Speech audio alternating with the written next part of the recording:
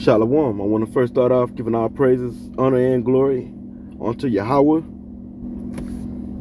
Bahasham, Yahweh Shai, Bahasham, Rakakwadash. Double honors to our apostles and elder bishops of Great Millstone, and peace and blessings unto the elect of the nation of Israel. This is the brother Abadia from the GMS Houston camp. And I'm going to get into Baruch, the 5th chapter, starting at the 1st verse, and I'm going to read 3-4 verses or so, in 3 to 4 verses, and I may just read out the whole chapter because it's a short chapter. May just go ahead and read the whole chapter, okay? So this is Baruch 5:1. It says, "Put off, O Jerusalem, the garment of thy mourning and affliction." And why? Well, first off, Jerusalem is a people before it's a place. In the Hebrew, the word Jerusalem is pronounced Yerushalayim, city of peace, which means city of peace. Okay?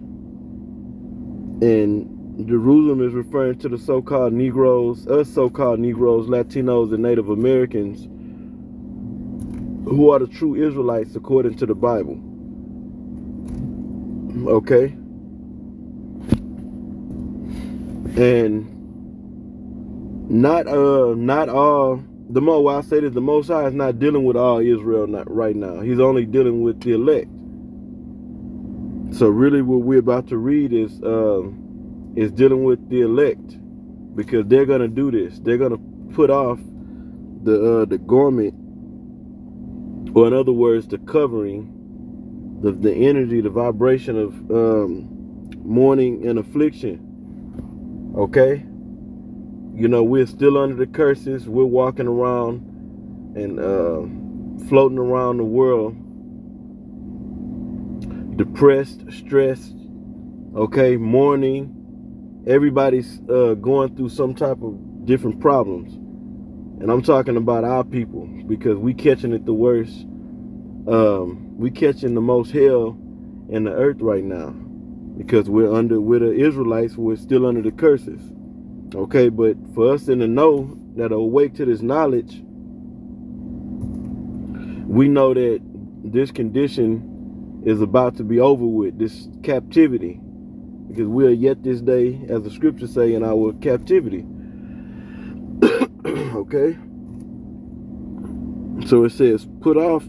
So we are not supposed to be in the state of walking around here mad, big ball of angry. Now we do get upset and we get pissed off from, being around all these different abominations, living in this society, and hearing what you hear, seeing what you see, smelling what you smell. It piss you off. But ultimately, we don't walk around with our face all twisted up, or in that woe is me spirit. Oh, I'm so down, life is so bad, moping around. So the scripture, going back to this verse, it says, "Put off, O Jerusalem," it's talking about Israel, "the garment of thy mourning and affliction, and put on the comeliness," which means beautifulness, "of the glory that cometh from the Most High forever." Now watch this.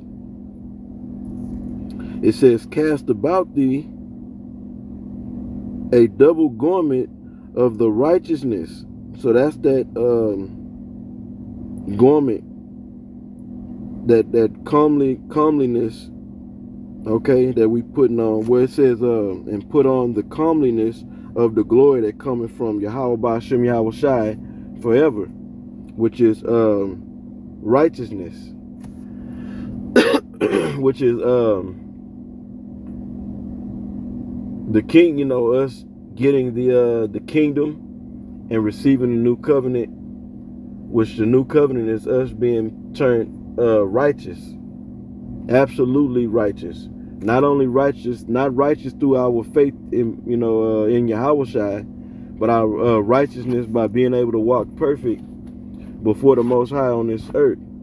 That's the new covenant. Okay? And knowing that we're going to, I'm going to say this too, and we're going to receive all the blessings that we're supposed to receive if we kept the law, statutes, and commandments perfect.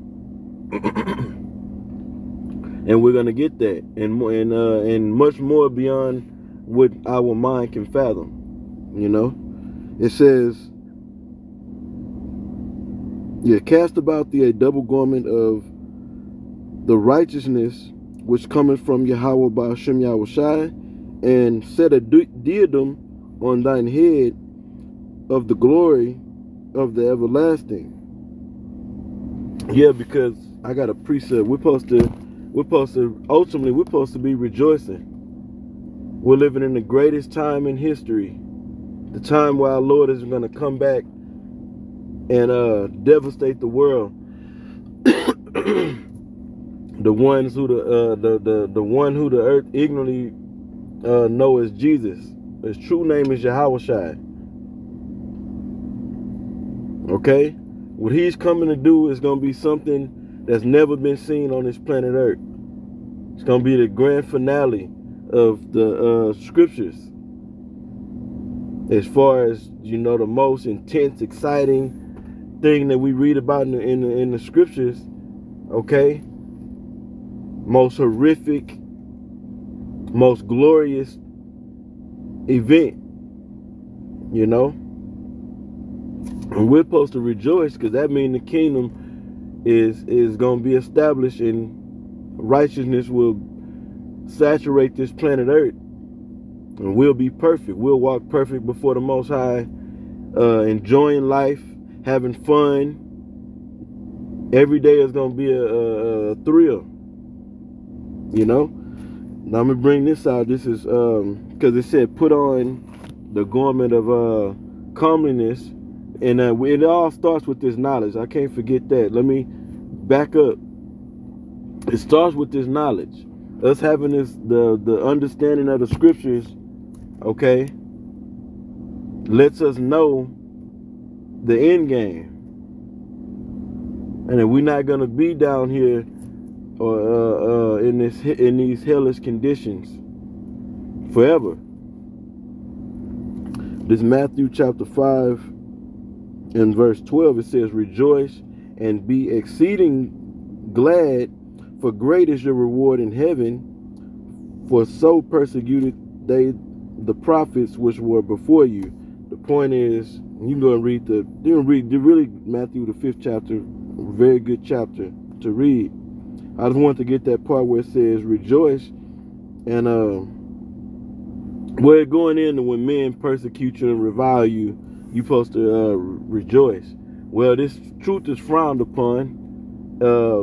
It's disgusting to everybody, the majority. Only the remnant that's come back and hopes to be delivered see the beauty, okay? See the glory in this truth. So you still can apply this scripture, you know. We're supposed to be rejoicing, because really the world is against us. And be exceeding glad, for great is our reward in heaven. All right? Yeah, when the kingdom is set up. So we're not supposed to be around here like 2/3 of our people. You know, they go out and have a wicked good time. The chances they get, but ultimately they're walking misery.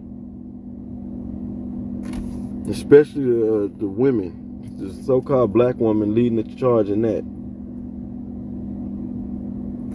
And I'm going to go back to Baruch 5:3. It says, for the Most High, Yahweh B'Shem Yahushai, will show thy brightness unto every country under heaven. Right, like it says also in Matthew the 5th chapter, where Yahushua told the 12 to let your lights shine before the world.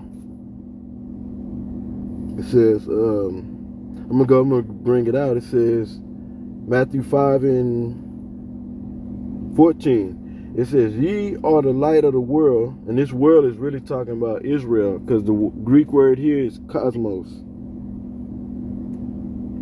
It says, but the whole world is seeing this truth being cast throughout the planet via the internet, mainly the YouTube. They're seeing this knowledge go abroad, whether they hear or forbear. It says, a city that is set on a hill cannot be hid. Neither do men light a candle and put it under a bushel, but on a candlestick, and it giveth light unto all that are in the house. Let your light so shine before men that they may see your good works and glorify your Father which is in heaven. So let's go back to Baruch. Verse 3 again, it says, for Yahweh Bashem Yahushai will show thy brightness unto every country under heaven. That's happening. Ultimately, it's going to happen in the kingdom, you know. Ultimately, we're gonna shine, you know. We're going to be the stars of the kingdom, in other words. You know, but it starts right now with this knowledge. Us having this knowledge, because we're preparing ourselves to rule this planet Earth. That's the kingdom, us ruling in righteousness, the Israelites. It says, for thy name shall be called of Yahweh Bashem Yahushai forever, the peace of righteousness and glory of Yahweh Bashem Yahushai's worship. It says, arise, O Jerusalem, and stand on high, and look about towards the east, and behold, thy children gathered from the west. You know what? That is very edifying. The rest of this chapter, good reading. But I'm gonna stop right there. This is a lot to, you know, really in this small amount left in the chapter is saying a lot. It's a lot in there. You can get different precepts or scriptures. Okay, the main thing I want to get into was basically us rejoicing. And I know I said I was gonna read the whole chapter because it was short, but I'm gonna stop it right here. But yeah, like I was saying, the point is that we should be glad and rejoicing that this shit is about to be over with. Yes, more hell is to come. The time of Jacob's trouble is to come. The hour of temptation is to come. But fuck it, you know. It's written. We gotta go through it. You know, may Yahweh Bashem Yahushai be with us until the end. You know, until the kingdom comes. Shit, rejoice in the hell. You know, because that's what it's gonna take. We must go through it to receive it. You know. So, Lord willing, this video was edifying, and until the next one, I say shalom.